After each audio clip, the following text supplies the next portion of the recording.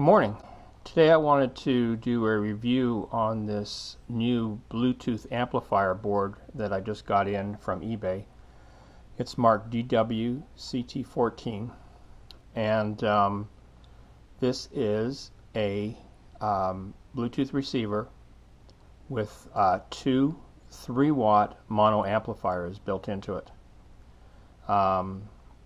And so how this board differs from other Bluetooth amplifier boards that I've been looking at is that the Bluetooth signal, as it's coming out of the Bluetooth receiver, is mixed to mono, and each one of these output channels puts out a 3-watt mono signal. So where this could be useful is if you are doing a single speaker Bluetooth amplifier or Bluetooth player, and I'll show you an example later on of how I'm going to use this. So this thing is powered off of 5 volts, so we can run it off of a 18650 battery or a power bank. And again, it puts out, it has 2 channels on the output, and each channel is putting out a mono signal. So let's go ahead and have a look at the components on here.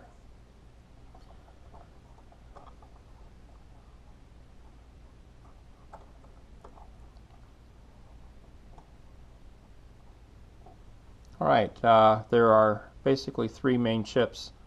This big chip here, which is the Bluetooth chip and controller. Then there are 2 small amplifier chips here as well. So in terms of powering this, let's look at the power first. Power DC 5 volts comes in here, goes through a diode, so there's polarity protection in this, then goes through a smoothing capacitor over here, and then gets distributed to the board. Now the audio signal is picked up with this antenna. It's then routed into this Bluetooth controller board, and then the signal is mixed and sent to each of these NS8002 amplifiers. Now the data sheet on these NS8002 amplifiers states that these will put out 3 watts maximum on a 3 ohm load. It will handle up to 8 ohms comfortably, and these are both monoblock amplifiers. So the stereo signal comes out of this control chip, is mixed together, and then the mono signal comes to each of these 2 amplifiers, and then these go through different connectors to 2 different speakers. Alright, so you're able to drive 2 speakers with this board, but the signal coming out of each amplifier is a mono signal. Alright, well, let's go ahead and hook this thing up and see what it sounds like and how it performs. Okay, we're back. We've got this unit set up on the bench, attached to this computer speaker, and we're powering it by 5 volts from the DC power supply. So let's turn this on and see what this thing does.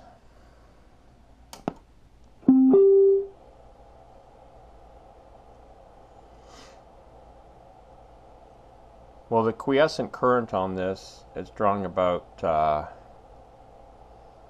70 milliamps, so that's pretty good.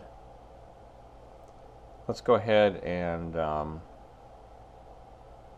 set this up on the Bluetooth.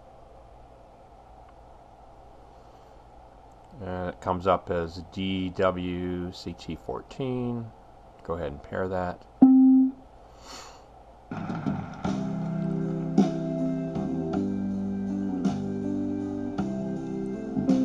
Turn that off before I get a copyright hit, and let's go to some royalty-free music.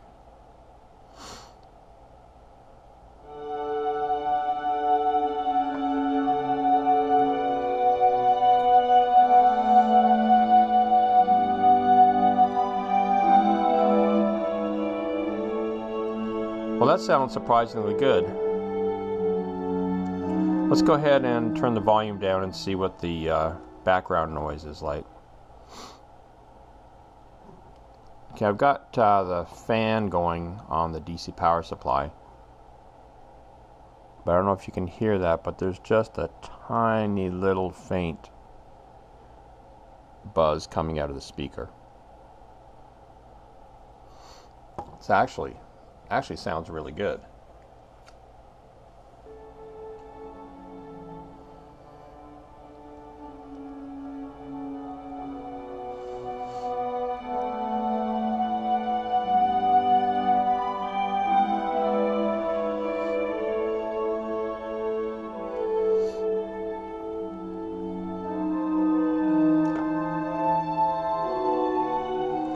And it's drawing about 200 milliamps of current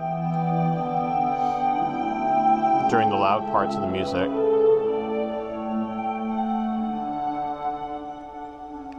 So the chip's a little warm, but it's not horribly hot.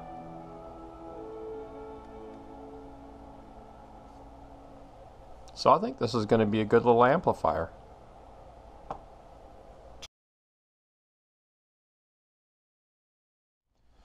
Okay, now we're back. I was really happy with the way that Bluetooth amplifier was working. That I went ahead and made a little cigar box amplifier out of it. It's just got a little 3-inch speaker, an on-off switch, LED light. If you look inside, we have the speaker, little power bank, 5-volt power bank to power it. Little recharging port here, and so I'll show you this. There's the amplifier mounted inside. So let's go ahead and see what this sounds like.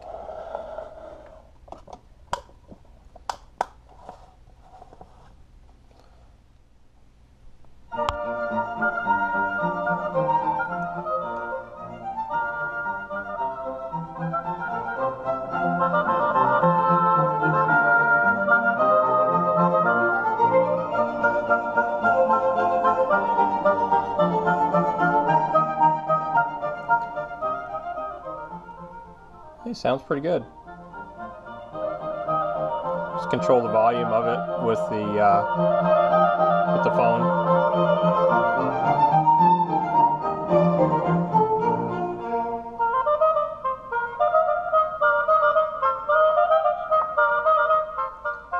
All right. Now let's go ahead and see what the range of this thing's like.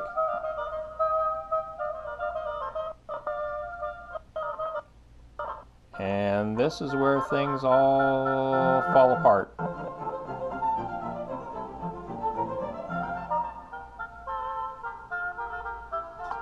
It works really well when the Bluetooth player is right beside it.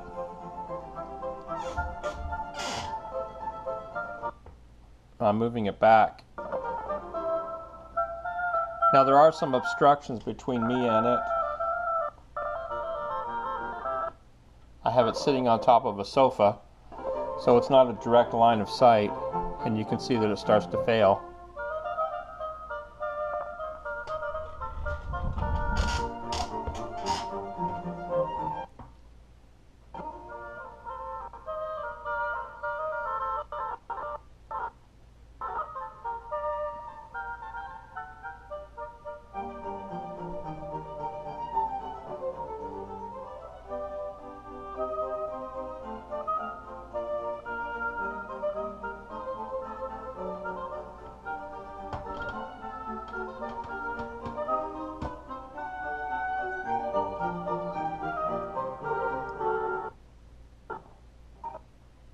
I've got it up against my pocket, and this thing fails completely.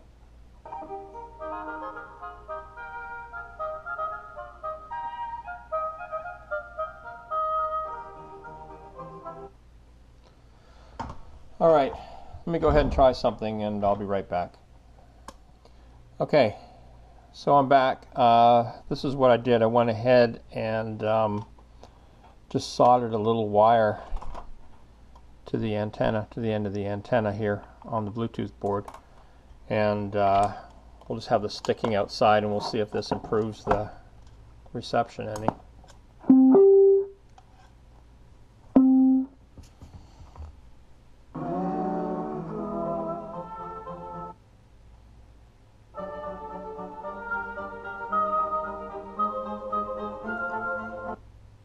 Nope.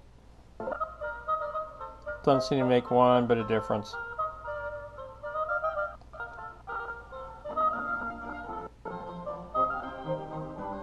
This thing really has to be close to this Bluetooth for it to work.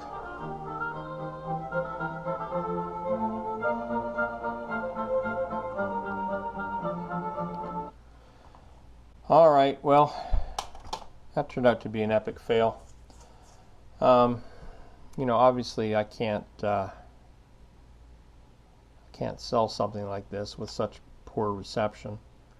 So I was holding out a lot of hopes for this amplifier, but the range is just really bad on it. So I really can't go ahead and recommend it. So take that for what it's worth. I mean, I really was hoping that I'd found a nice little 3-watt amplifier that I could use in a mono application, but it turned out not to be the case. Alright, I hope you found this helpful, and I'll talk to you later.